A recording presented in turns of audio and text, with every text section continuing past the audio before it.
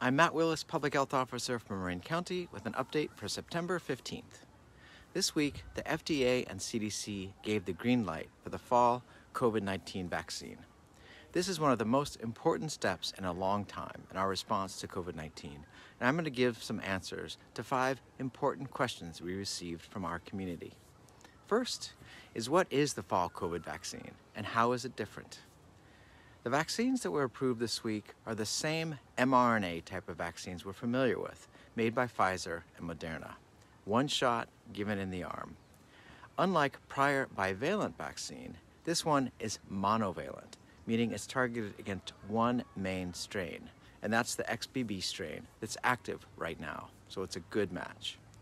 The Novavax vaccine, which isn't an mRNA vaccine, is also in the pipeline, but wasn't ready to be reviewed by the CDC this week, so we may have another option soon. The next question is, who is eligible and who should be prioritized? Everyone aged 6 months and older is eligible, so virtually all of us. For who should be prioritized, the answer is not a surprise, because it's one of the things that hasn't really changed since the beginning of the pandemic. Older residents and those with weakened immune systems are at highest risk. Here's some recent Marin data that helps make this point. Since the start of 2023, 198 Marin County residents has been hospitalized for COVID-19, meaning that COVID-19 symptoms were severe enough to require hospital-level care. 90% of those patients were age 60 or older. So advanced age remains the main risk factor for hospitalization locally.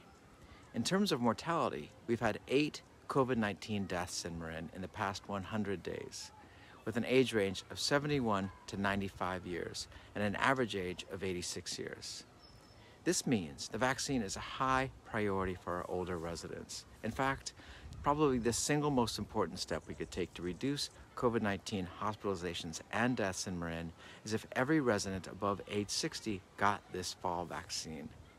The second most important step is for those residents to get Paxlovid if they're infected. The next question we're getting is, should younger, otherwise healthy people get the fall vaccine?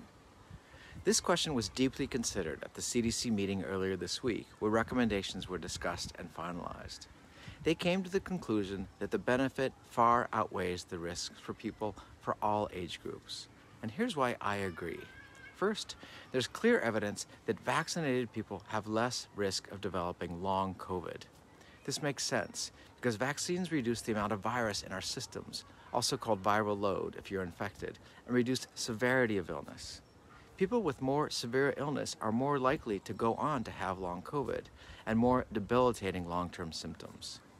This is why by being vaccine protected and receiving prompt treatment are important ways to fight long COVID. Also, vaccines reduce the duration of illness if you're infected, meaning fewer missed days from school or work and fewer days where you might infect somebody else. A vaccinated child is better protected against disruption of COVID-19 illness, including school absence, is less likely to infect a loved one who may be at higher risk group, and is at lower risk for long COVID themselves. That's why in our family, we'll be vaccinating our kids this fall. Another good question is this.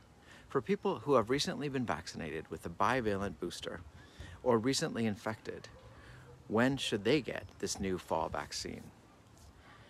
This isn't as clearly described by the CDC, and the dilemma is this. We know immunity is strongest soon after infection or vaccine and wanes slowly over months.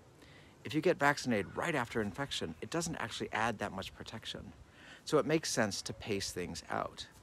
But we don't want to wait so long that we lose protection. Our recommendation is to wait 4 months after your last shot or last infection, looking at the data available. This means people who were infected in the last summer surge can wait deeper into fall for the vaccine. If you're at a higher risk group, you shouldn't wait much more than 4 months though. The fall vaccine will be accessed along the lines of other vaccines, through healthcare providers and pharmacies. We're hearing that doses are already moving into communities nationally, so now is a good time to reach out to your doctor or pharmacy to set up a visit for your fall vaccine. To summarize, the fall vaccine is coming and will be here soon, and we all have reasons to get it. For those in our higher risk groups, put it closer to the top of the to-do list because it can lower your risk of hospitalization and death. For others, it's less urgent, but still recommended because it can reduce severity and duration of illness, limit the disruption of COVID in you and your family's life, and reduce risk of long COVID. We also expect flu to hit, like it does every year, in November or December.